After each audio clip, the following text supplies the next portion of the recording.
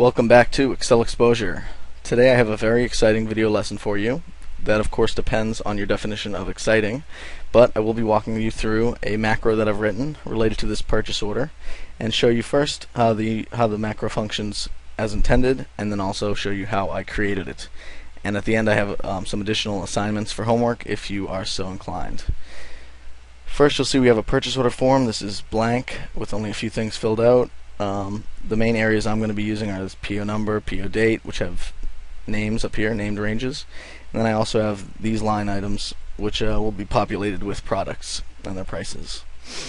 So you click this button here to start it out. You'll see this box comes up. This is something that you usually don't see in Excel. What it is a user form that is created in Visual Basic. So I've created this window, put the button where it is, put everything where it needs to be, so that you can have a little entry point for someone to enter information. So if we change the PO number to, let's say, 1234, and then we hit go to product selection, another box that I've created comes up. It's got a product list. You'll see there's a long listing of different products that comes from this product listing tab. Whenever you pick a product, so let's say ice cube tray, you'll see down below it will populate with all the relevant information about that product. So let's say we wanted to buy 2 ice cube trays, and we'll put shad selection. Let's pick something a little more fun, a frisbee. Let's buy 10 of those, and a horseshoe set. We'll buy 3, and then 2 more items since I have 5 things that I can buy. I'll do an air conditioner because it's very hot out, and a dining room table. Alright, and my purchase order is complete. So I hit OK, and you'll notice that everything I just chose, all the applicable information related to it, the quantities, the product description, and then from this product listing table it grabs the product ID and the price. Then it also summarizes by line the totals, adds some tax, and creates a total. There's much more functionality you can add to something like this, but I want to at least give us something that we can talk through, and I'll show you how to use the user forms and also some additional usage of coding. So we will go to our developer tab and click Visual Basic, and you'll see it'll pop up here. The main areas that you need to be focused on for this piece are not the Microsoft Excel objects, but the forms and the modules. First, let me just show you the module real quick because it's very simple. It basically tells, whenever you click on this purchase order form button, it'll run the macro display form. That runs this macro, which basically just shows the PO generator. And here's the PO generator.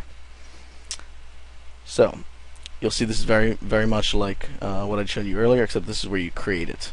If you wanted to add a new form, you right click here, you can go to Insert, User Form, and it'll start as a blank one. But I've already created these just to save us time in the video. No, I do not. So, PO generator. You'll see that there are various items here. This is what's called a label. You'll see up top it'll say the name of it and then what type it is, label. So we've got another label here, label 4. We've got a text box. Now for anything that I'm going to be using, I actually go in and change the name to something that's a little bit more easy to understand in the code. So text PO number is the text box for my PO number. And then you'll see we've got a button here, which is the product select button.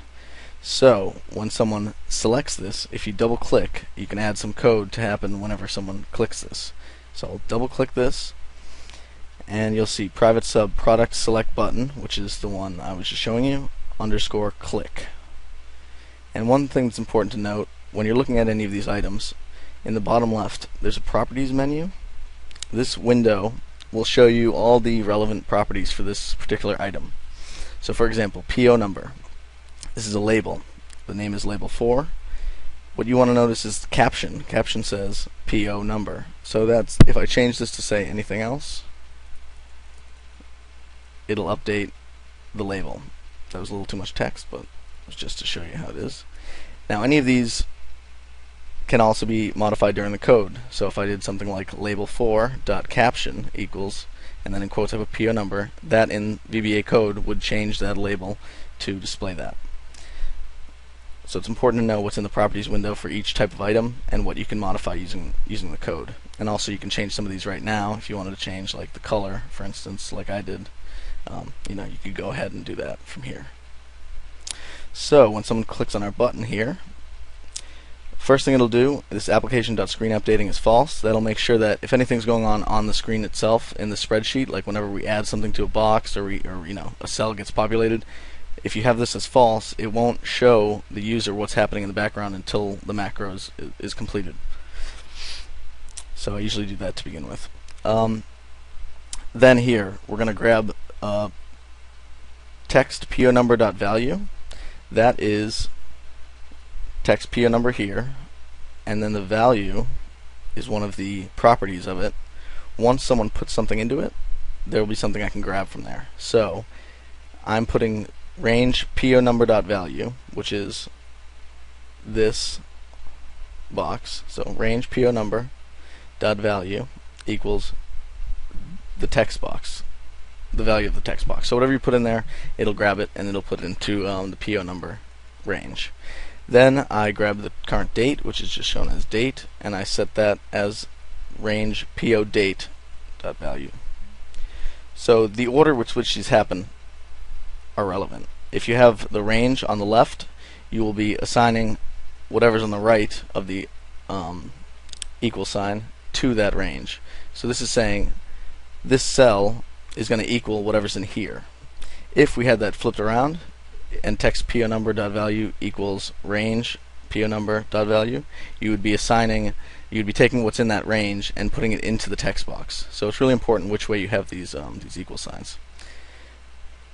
Then, since they click the button, they want to go to the product selection user form. I take PO generator and I hide that, and then product selection, I show that, and then I change my text PO number box to be blank, just in case someone runs it again.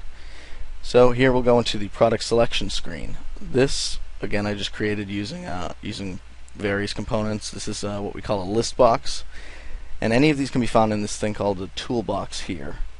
If this isn't showing, go to the View menu and make sure you've clicked the toolbox. It should pop up. But this is where you can get labels and drop-down box, which is called a combo box, list box. There's buttons. So really, all the things that I'm putting in here come from this toolbox here. Now, for this user form, I actually don't want things to only happen when you click a button, but I also want to use this product list box. And whenever anyone selects something, these items below get populated with the current item. So if you'll remember, when I was selecting items, before I chose the quantity and added it to the selection, whenever I clicked one of these, it would tell me the product name, the product ID, how much it is, and the category. So in order to do that, we need to double click this list box to see what kind of code is behind it. So you'll see it says private sub product list click. And when you double click that, and if you have no code, it'll automatically give you that private sub up top and the end sub down bottom, and you just got to fill out the rest. So this macro, like I said, in case you're unaware, anything with an apostrophe is a comment. So this doesn't run as code, but it's just there for when you're looking at the code so you can understand what you wrote. It's a good practice to get in the habit of writing comments, just so that if someone else is looking at your code, they understand what's going on, but also just in case you happen to forget why you did something, it's a good way of just giving you some nice text to describe it. So first, what we need to do is declare some variables. There are a few different types of variables that you could be using. Some of the more popular ones are string, currency, date. I think there's something like 12. A lot of them you won't need to, but you should look into, go ahead and Google it. I think Osgrid has a good explanation of the various kinds. Each of them have a limit, and so something like an integer is something that you can only use whole numbers for it, and I believe it's negative 32,000 and some change to positive 32,000.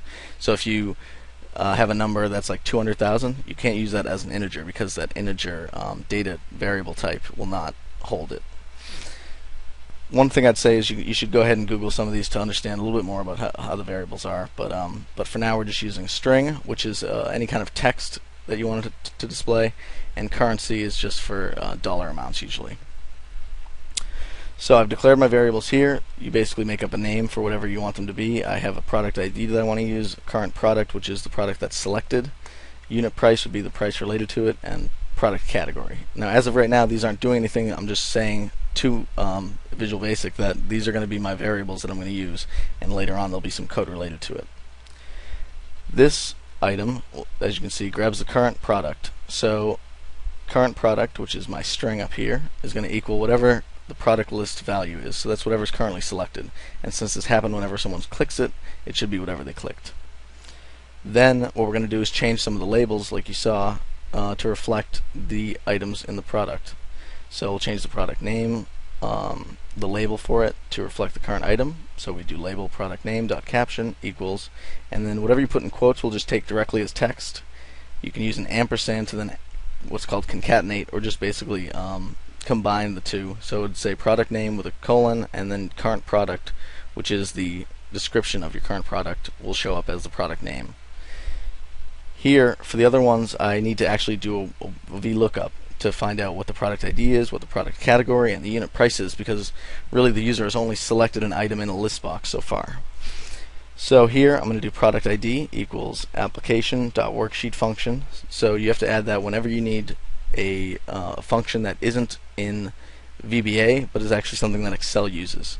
So application refers to using the application of Excel. Worksheet function is one of the functions that are allowed in a worksheet, and then VLOOKUP is the kind that we're going to use. So we want to look up the current product, which is the product description, and we're going to be looking that up in this product list here. So let's say you had can opener. It's going to look up can opener on that list, range product listing, and you can see here I've named this product listing. Then it's going to go to the second column once it finds can opener. So that's the product ID. You'll see we do the exact same thing for category and retail price. The only difference being, instead of the second column, you're grabbing the third and the fourth column. And that, in effect, makes it so when you click something in the list box, all of the information about that product is shown below. Now, if we go back to our user form here, there is another area where there's a good amount of coding, and that's in this add selection to order. So if we double click this, you'll see it says add item, which is the name of the button, and it's click. So whenever this is clicked, this should be what happened. Again, I have the application screen updating as false. This time I have a few more variables. That integer that I mentioned, since these numbers are relatively low and they're all whole numbers, integer is a fine variable type to use. Now, one thing I'm going to do first is figure out which row to start on for the PO. So line item total, range line item total value. If you look on my purchase order, up in the top left here, I've got a line item total number. If I get rid of all of these, and basically start this as fresh, you'll see now it's number 1. So meaning it's on the first item. I've set the PO row start as 10, so that would be this row. And then since I have a 1 here for line item, basically what I'm going to do is take that 10, add the 1, and I'll know that here in row 11 is where I will start my line items for the PO. If this already had something on it and this showed up as a 2, then the 2 plus the 10 would start me here. So it allows for additional line items to be added later without much problem. So you'll see that I grabbed that line item total, whatever that is at the moment, and then I also put PO row start, which is always going to be 10, and you can change that here if you decide to change the layout of the PO. I'll grab current product from the product list just like I did in the last macro, and then I will also grab the quantity from the quantity box. Last time I didn't need the quantity since I was only looking up the product information. Now I'll do the same formulas that I did last time to grab the product ID, the product category, and the unit price. Now here is where I'm actually starting to populate this information onto the purchase order. So range B, so I know that quantity is in column B, and for the cell reference I want B11, so that's going to be PO row start plus the line item total, and that will increment every time you hit the button. So if you add, if you click the button to add a line item, it'll then start on the next one for the next product that you select. Range C is going to be the product ID. D would be the description, and M would be the unit price. So since we already defined all of these variables here, we're basically setting all of these cells values to equal these. Then what I do is reset the values of the user form so that you can tell that a product was added, because if you just did all of that, it would still show the description of everything you had, and it would still show the quantity, and nothing would have seemed to happen. So I set all the labels back to what they were before, and the quantity box to blank. That way you can tell that something has happened when you click to add the item. Since the PO only has 5 line items, you need to end the program if 5 have been selected. So if line item total is 5, granted this will already have done the 5th item because everything happens above it, then it will let you know that your purchase order is complete and unload the macro. So that's basically everything with how it's created. I will just run through it one more time to show you. Click purchase order form, enter something in, go to product selection. I'll pick just 2 items, let's say. So you'll notice whenever I click this, like I said, these update down below, and that's based on the product list click macro. And then quantity box, if I throw something in and hit add selection to order, that's when it erases everything, so you can tell that something actually happened. And now if I hit finish order prematurely, it would just have the horseshoe set here, puts in all the relevant information, and works just fine. So as a follow-up, this is the first video lesson that I'm going to actually have homework for. So if you see, there's an actual homework tab here. I've split it up into different levels, so beginner level assignments, intermediate level assignments, and advanced level assignments. Feel free to read through these. What you can do is once you're done, feel free to send them to ben@excelexposure.com. I'll write that here.